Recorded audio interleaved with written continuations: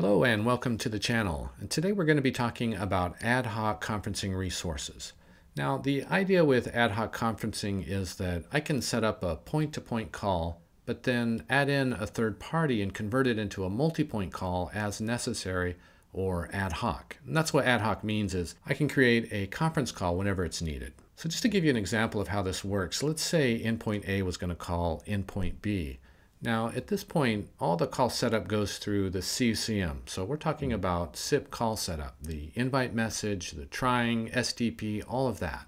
Okay, but once the ports are opened, then the media, the audio and the video, the media is point-to-point between A and B. However, if A, at some point in the conversation while talking to B, decides that he or she wants to bring C into the conversation, there's a conference button on the phone that can be pressed, and that will put B on hold and allow A to set up a new call leg over to endpoint C. Now, once that call sets up, the media will be direct between endpoint A and endpoint C. And even though it looks like there are two calls going on, there's actually only one because audio and video are not being sent between endpoints A and B because that call is on hold.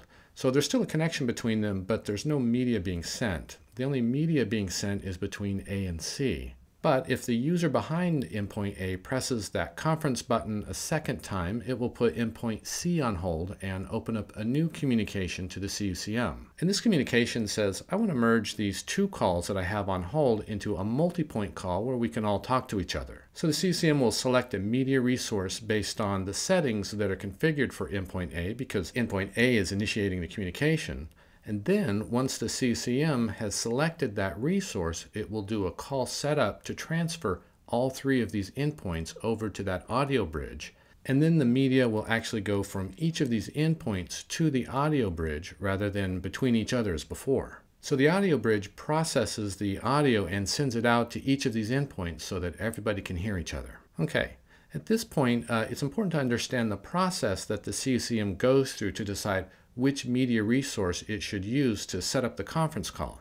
Okay, so to start with, we have something called media resource group lists, media resource groups, and of course our individual media resources. Okay, and just to clarify, a conference bridge is a type of media resource.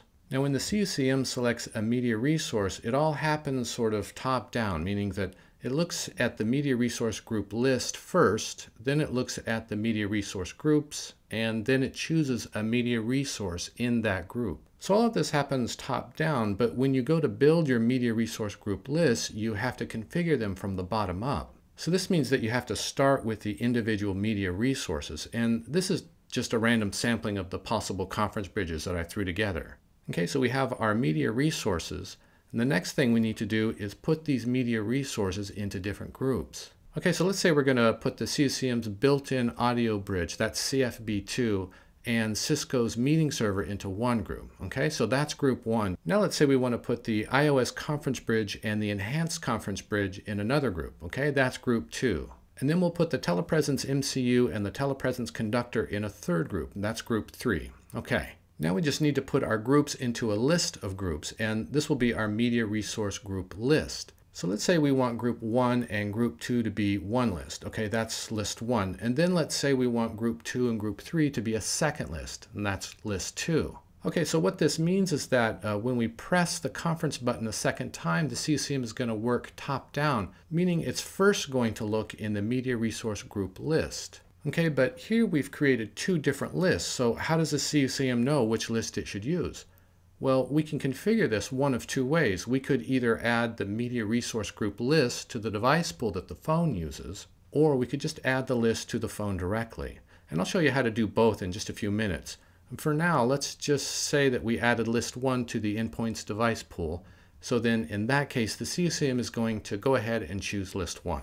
Okay, next the CUCM is going to look at the groups within that list. In this case, these are groups 1 and 2. Now remember, these groups are in a prioritized order, so whatever group is listed first, the CUCM will try that one first. So let's assume that the resources in that group are available, so then the final step is to choose a media resource from that group and then set up the conference call. Okay, so now let's bring all this together and let's configure an ad hoc conference bridge on the CUCM. And to keep things simple, just so you can see how this works, I'm going to configure it for audio only. Now the audio conference bridge is built into the CUCM, the one that we're going to use. It's built into the CUCM. However, this particular resource is a feature service, and all feature services are disabled by default. So if you wanted to use the same audio bridge, the first thing you'd have to do is enable it under service activation. So let me show you how to do that. Let's go up to Navigation and go to Unified Serviceability, and then click Go. Now you want to go to Tools and then click Service Activation. You'll select your server, then click Go. Then you can scroll down just a little bit and you should be able to see it here under Cisco IP Voice Media Streaming app. So if it's unchecked, you'll want to check it here and then of course click Save. And after that you should be all set. Now I've already got it set up here, so I'm just going to go back to the main administration page.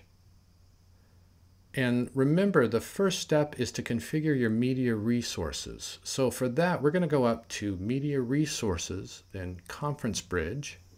And if we click Find, we can see that we already have some listed here. And notice these two, CFB2 and CFB3. There's no checkbox here to select them. You can't remove them or do anything with them. And that's because these are audio bridges that come built into the CUCM. One is for the publisher and one is for the subscriber. These are the ones that we just turned on. So we're going to actually use both of these to save us the trouble of configuring our own. But later, a few videos down the road, I'm going to start a new series on CMS, Cisco Meeting Server. And so for that, we'd want to create one specifically for CMS. Now to do that, you just click on Add New and configure it there. But again, I don't want to get too sidetracked here, so we'll just save that for a future video. So for now, since our audio bridges CFB2 and CFB3 are already set up for us, we're good to move on to the next step, and that's creating our media resource group. So to create the media resource group, we'll go to Media Resources and then Media Resource Group. We're going to click Add New, and we'll give it a name. We'll say Ad Hoc _Audio _ MRG. And we'll choose CFB2 and CFB3 and then add both of those to the list. Now notice that I can't change the order here. There are no arrows on the side that allow me to order these. And that's because the media resource group isn't prioritized, so the order doesn't matter. We're just adding all the resources that we might want to use, and then we're going to click Save. Okay, next we'll create a media resource group list. So we'll go to Media Resources, then Media Resource Group List. We'll choose Add New, and we'll call this one Ad Hoc _Audio _ MRGL. And then here we want to add the media group we just created, Ad Hoc Audio MRG. And now notice that there are arrows on the side where we could order the groups that we want to add to our list, because these are prioritized. The order does matter. Of course, we're only putting in one group, so for this demonstration, it's kind of a moot point. But if you had multiple groups here, it certainly would matter. Okay, we'll go ahead and click Save. Okay, we're almost done, but remember we need to tell the CUCM which media resource group list it should use when we press the conference button. Even if you have only one media resource group list configured, you still have to go through this step. So we can do that either by adding it to the endpoint's device pool, or we can add it to the phone directly. To add it to the device pool, you'll first want to go to System and then Device Pool. Then we'll click Find. Now you can either create a new one from scratch, or you can just add it to an existing one, which is what I'm going to do. I'm going to add it to RTP phone here. So I'll click on that. Then just scroll down to this second section here, and you'll see Media Resource Group List. Then you can just add yours to the drop-down list and then click Save. Simple as that. Now one really important thing to keep in mind is that if you decide to add the Media Resource Group List to the device pool, any phone that uses this device pool will also have access to these media resources. So if you don't want that, if you only want certain phones to have access to these media resources, then you should add it to those phones directly. To do this, just go to Device, then Phone. And you can add a new one or add it to an existing phone. I'm just going to choose A. McKinsey here and just add it to his phone. Then again, just scroll down a little bit here where it says Media Resource Group List. You'll select yours from the list, then click Save, and you're all set. And real quick, I just wanted to demo this to show it in action. So I've registered three 9971 phones, A on the bottom, B in the middle, and C on top. So I'm going to come over to endpoint A, and first I'm going to dial endpoint B.